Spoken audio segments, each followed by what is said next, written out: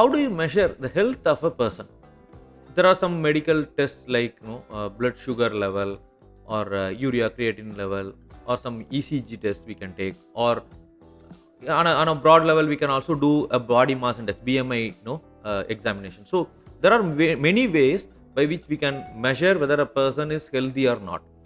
Similarly, how do we measure a particular company is healthy or not? There are many ways by which we can measure. So that is called as KRAs and KPIs. That's what we are going to learn in detail today. Come, let's get started.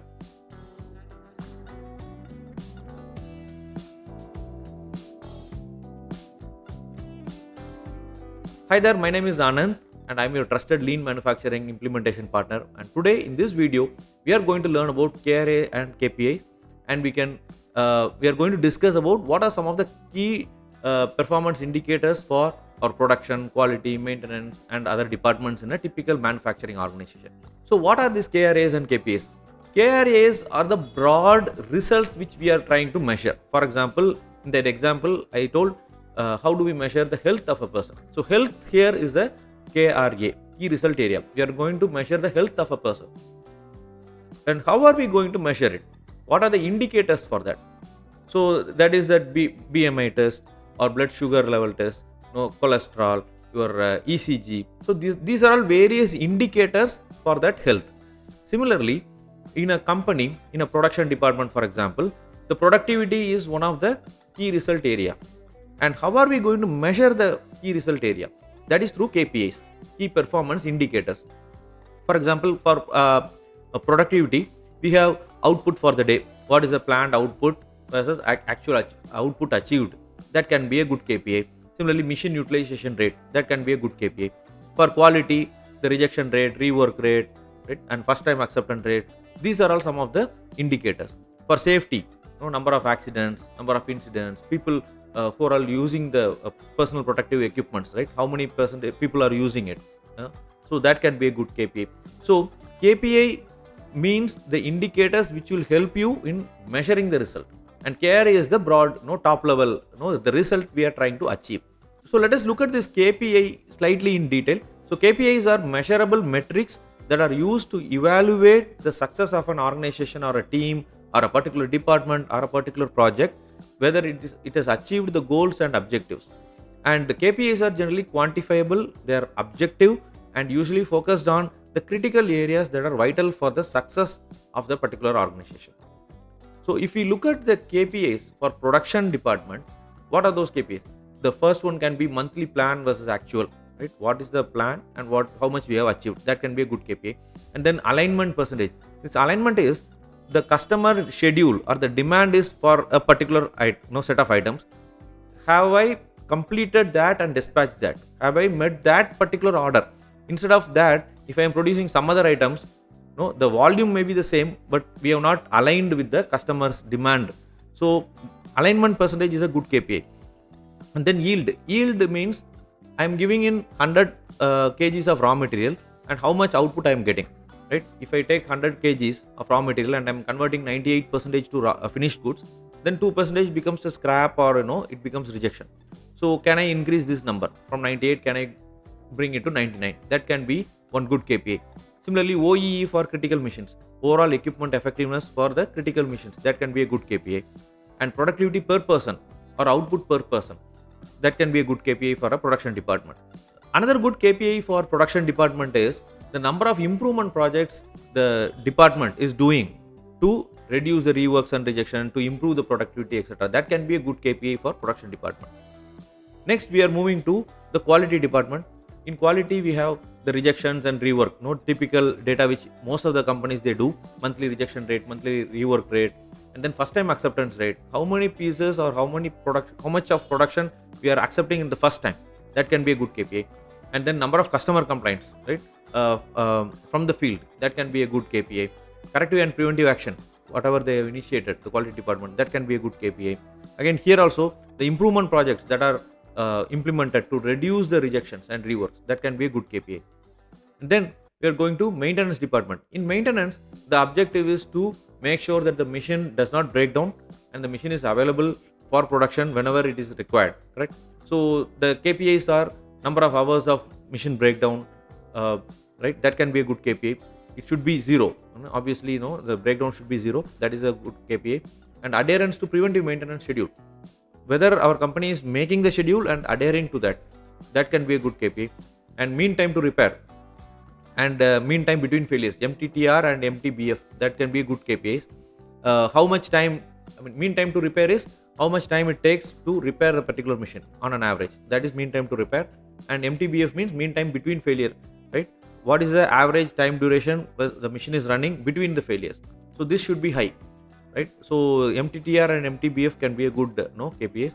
Again, the maintenance department should focus on reducing the repeat complaints, repeat breakdowns of a particular machine, and what are the actions they are taking to reduce these breakdowns and repeat complaints. That can be a good KPI for maintenance department. Then let's move on to purchase department. For purchase department, the KPIs can be number of stock outs in a month, the closing stock value, and the inventory turnover. That can be a good KPI. And monitoring the materials or items which are crossing the planned lead time. Generally, the lead time of the material is entered into the ERP, and many times people don't revisit the planned lead time. In many cases, we have found the lead time will be very significantly different from what is entered in the ERP, which leads to a lot of stockouts. So what we suggest is every 6 months at least, for the critical items, you have to measure the lead time, and adjust in that ERP. The lead time is the purchase order when we have raised to the suppliers, and the GRN, that is the material reached our gate. So this is the lead time. This should be monitored closely for at least for the critical items, A category items. So that can be a good KPI. And vendor evaluation, vendor rating, whether our purchase department is doing or not, identifying the critical suppliers and how to strengthen them. These are all the good KPIs for purchase department. And then we move on to production planning. For production planning, the KPIs are how many changes they are doing in a month, right? And every time there is a plan change, there are a lot of issues which happen in the shop floor. And most of the time, people, they normally crib or they complain that there are too many changes in the shop floor. So can we reduce the changes? That is a good KPI for planning department. Our on-time delivery performance, that is a good KPI. Again, we talk about on-time in full. That is on-time delivery, that is meeting the target date. In full is the exact quantity which is required by the customer. So are we meeting both the target dates as well as the quantity asked by the customer? So that is the OTIF we are talking about here. And the number of hours lost due to changes in the plan, that can be a good KPI.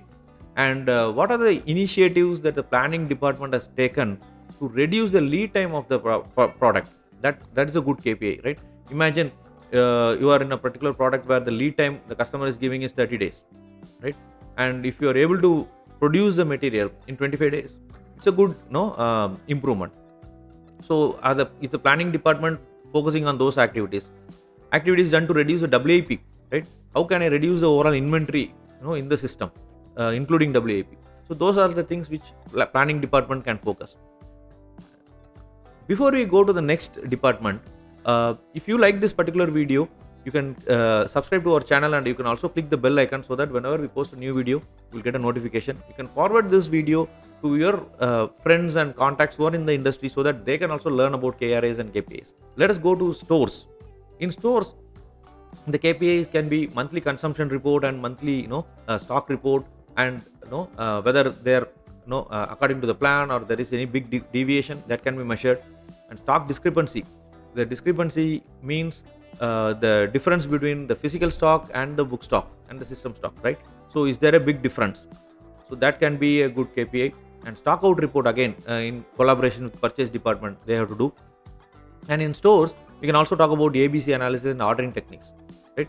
Is the stores preparing an ABC report, identifying the critical components, right, based on the consumption value, right? Unit price into consumption number of pieces. So it gives the consumption value, and based on that, ABC should be done.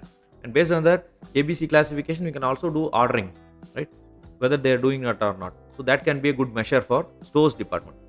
Then we are coming to HR department. In HR department, again, I am talking about HR in a manufacturing industry.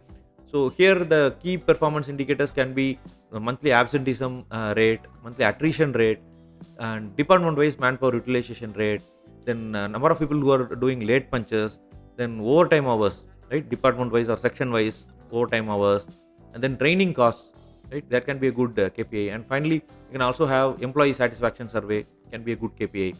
So these are all the various KPIs for different departments in a typical manufacturing company.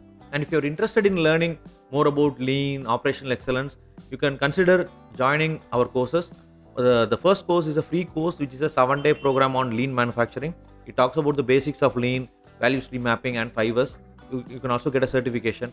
And if you want to learn more about lean, there's a lean master course, and that's a paid course. It's a 30-day program covering lean in a very, very detailed manner, and you will be able to identify the opportunities for improvement. You will be able to implement them, and show a lot of benefits to the company. And then we have manufacturing leadership program. It's a program where a person wants to improve their career from an engineer to a manager. What are the things a person should know, right? He or she should know all the areas in a manufacturing company, and what are the critical information or knowledge in all the departments. So that's what we covered in this particular manufacturing leadership program.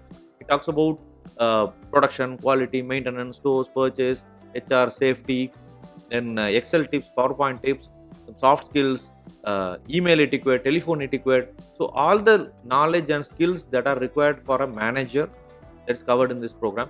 So it is very, very useful for it will be very, very useful for engineers and supervisors in manufacturing industry. So this is a 30-day program again.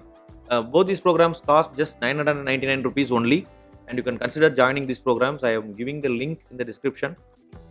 And the top comments of the week is from Mr. Jaydeepan from Sri Lanka, and Mr. Sridhar, who has watched our Lean 5S videos. So thank you very much for the comments. And question time is MTTR and MTBF. They are KPIs for which department? Quality, maintenance, or production planning? You can give your answers in the comment section, and one lucky winner will get a gift from us. So thank you very much for watching. I'll talk to you guys in the next video. See you. Bye bye.